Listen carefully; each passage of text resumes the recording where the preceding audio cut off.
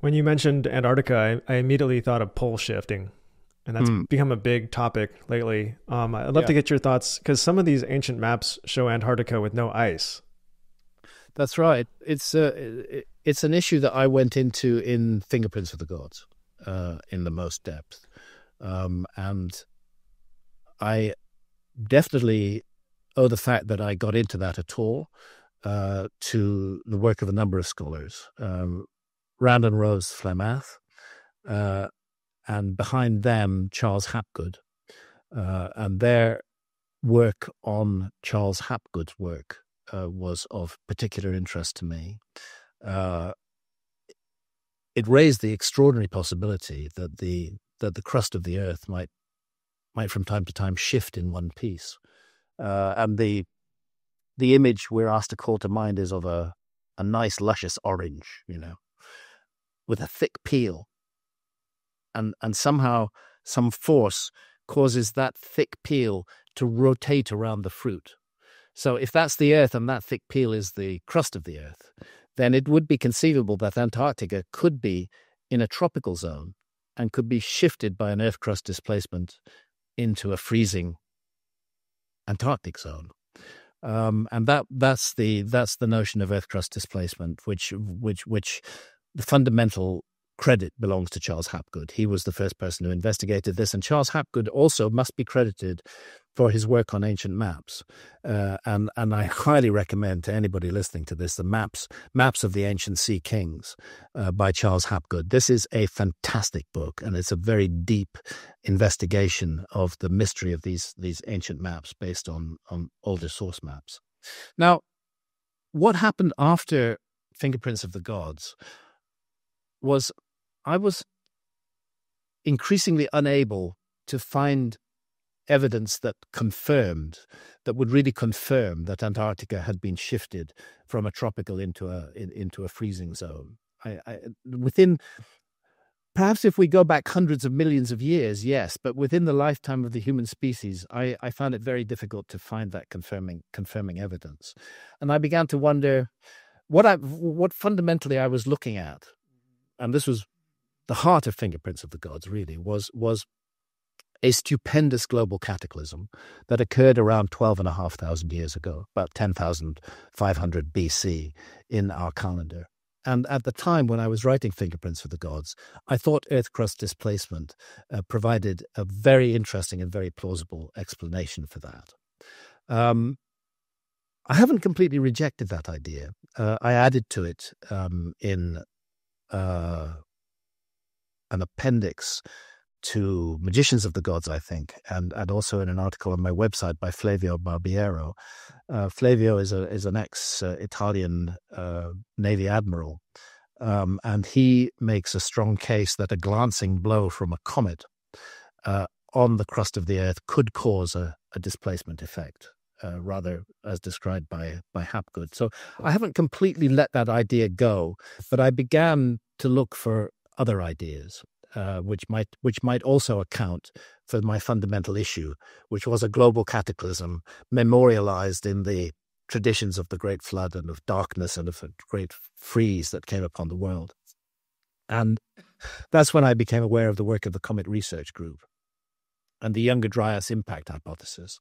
My focus had always been on the Younger Dryas. 12,500 years ago is right near the beginning of the Younger Dryas, this bizarre climate episode when until 12,800 years ago, the world had been coming out of the Ice Age, and then suddenly, boom, it went back into a radical deep freeze, and you have this wide-scale extinctions of Ice Age megafauna all around the world, and clear disruption of human populations as well. So my focus was on that period anyway, and here now was a group of very well-credentialed mainstream scientists, not writing in the 1950s or 1960s, but writing in the 2000s, presenting papers in highly regarded journals, making the case that the Earth was struck by a comet swarm around 12,800 years ago. And by that I mean, and what they mean, is that it's a typical behavior of comets to break up into multiple fragments, particularly when they enter the gravitational field of a star or of a large planet. And we all saw that with Comet Shoemaker-Levy 9 in 1994, which broke up into 21 pieces before it hit Jupiter. And the argument of the Comet Research Group, the Younger Dryas Impact Hypothesis, is that a very large interstellar comet, or certainly a comet that had come out of the Oort cloud very far away from the center of our solar system, entered the central solar system about 20,000 years ago. This object, they think, might have been as much as 100 kilometers in diameter. Very dangerous if it were to hit the Earth directly. But instead, what it did was it began to break up, as all comets do, into multiple fragments, some being quite large, kilometer or two, in some cases 5 or 6 kilometers in diameter, like Comet Encke, which is still part of the remnant of this, and some much smaller, just dust particles. And the argument is that what we call the Taurid meteor stream today is the remnant of that disintegrating comet. And the further argument is that that meteor stream 12,800 years ago bombarded the Earth. That the Earth, we still pass through the Taurid meteor stream twice a year. We were passing through it twice a year 12,800 years ago as well. There are lumpy big bits in it as well as small dust bits in it. And the argument of the Comet Research Group is we encountered some of those lumpy big bits around 12,800 years ago. Most of them blew up in the atmosphere. They didn't hit the Earth. They were airbursts, which don't leave a detectable crater. Like the Tunguska event in 1908 over Russia. That was an airburst of a meteorite fragment, quite probably from the Taurid meteor stream. It occurred on the 30th of June, 1908. That's the peak of the Beta Taurids. Entered the Earth's atmosphere and exploded at an altitude of a few kilometers above, fortunately, an uninhabited area of Siberia, flattening 2,000 square miles of trees in the process. Were that to have happened over a major city, it would have been a cataclysm on a horrific scale. But it's a kind of warning of what can happen again, and it's the suggestion of what happened 12,800 years ago, that there may have been hundreds of objects of that kind of size that blew up in the atmosphere, as well as a number that hit primarily what was then the North American ice cap and the Northern European ice cap. But the majority of it was airbursts of objects that might have been less than 200 meters in diameter, which didn't have enough power to hit the Earth, but which blew up in the sky with the force of 20, 50, 100 Hiroshimas. And not just one of them, but many, many of them all over the world. All the way you can track the Younger Dryas boundary, all the way from the west coast of the United States, as far east as Syria, and the site of Abu Huraira in Syria, which, by the way, is only a few hundred kilometers from Göbekli Tepe in Turkey. So this became to me a matter worthy of further investigation and a matter worth reporting on. So since I became aware of the Younger Dryas Impact Hypothesis, I've been focusing on that. I haven't completely abandoned or thrown away Earth crust displacement. It's there. I never go back and rewrite my past books. Fingerprints of the Gods is exactly the same book that it was in 1995. It might have a new introduction or a new postscript, but that's it. The basic text remains the same. My position remains the same. My work is there for people to read and make up their own minds on, and hopefully do their own further research on. I hope for those who wish to pour scorn on my work, which they're welcome to do, that they would at least actually read it. Well, I'm wondering about these pole shifts. Do you think it happens instantly, or is this a gradual thing? Well, look, there's a confusion here, because there's magnetic pole shifts do not necessarily mean geophysical pole shifts. The fact that the magnetic pole can flip 180 degrees doesn't mean that the Earth's turning upside down. It's a magnetic shift. Now, is the Earth's magnetic field connected in some way to its rotation? I would say pretty likely it is. So perhaps magnetic pole shifts are accompanied by physical events, which don't just affect the needle on our compass, but which affect the world we live in. But the argument that Hapgood put forward in Earth's shifting crust was that it was the result of the buildup of ice the asymmetrical buildup of ice in certain areas during the Ice Age in North America and Northern Europe, which caused the whole global sphere to become unbalanced and led to pressure on the crust that led to the movement of the crust. That was Hapgood's. That was Hapgood's argument. But it was, and therefore it was something. To answer your question, it was something that built up slowly but happened suddenly.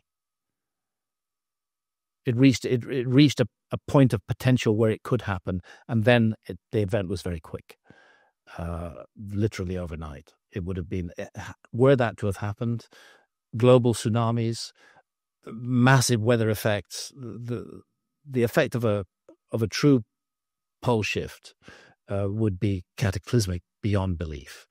I like to leave that question open. Since certainly 2013, my work has been focused on the Younger Dryas impact hypothesis, which is, again, it's important to stress, is a hypothesis, not a fact. What's a fact? What we do seem to know for sure is that there was a very weird climate episode between 12,800 years ago and 11,600 years ago, and that's the episode called the Younger Dryas. And the mainstream view is that it was caused by the melting of ice dams on glacial lakes on the great ice caps of North America and Northern Europe, and that the floodwaters entered the world ocean and stopped the global meridional overturning circulation in its tracks. Best known part of that is the Gulf Stream, which is part of the central heating system of our planet. And I think they're right about that. I think the cutting of the global water circulation was key to the sudden plunge in temperatures that took place at the beginning of the Younger Dryas. But the question is rarely asked is that melting of ice dams, that breaking of ice dams on glacial lakes, is that enough to explain what happened? Or are we not looking, what's the cause behind that? Why did that happen? Why did it happen all at once so suddenly? And that's where the Comet Research Group, with its argument for impacts of substantial fragments, not airbursts, but impacts of substantial fragments on the North American ice cap, which was then 2 kilometers deep. That argument helps to explain that sudden gush of freezing meltwater into the world ocean, which then caused the sudden plunge in temperatures. So those two ideas aren't necessarily mutually exclusive. And then there's another idea, and all tribute to geologist Robert Schoch here. Robert Schoch, as we know, has done incredibly important work on the Great Sphinx, and has stuck his neck out and taken all the risks that you have to take in this field in order to present evidence that the mainstream don't like, evidence that the Great Sphinx is thousands of years older than Egyptologists claim. And I have huge respect and admiration for Robert Schoch's work in that field. Now, Robert, brilliant scientist, has come up with another suggestion for the Younger Dryas climate weirdness. He attributes it to solar outbursts. Maybe he's right. In many cases, the evidence for solar outbursts and the evidence for comet impacts in the form of proxies is rather similar. Maybe both are possible. Maybe it was a comet impact at the beginning of the Younger Dryas and a massive solar outburst at the end of the Younger Dryas. It's an open question, but what we do have is very clear evidence that the planet did pass through a cataclysmic event in that 1,200-year period between 12,800 and 11,600 years ago. And the extinction record of megafauna alone is enough to bear witness to how bad that was.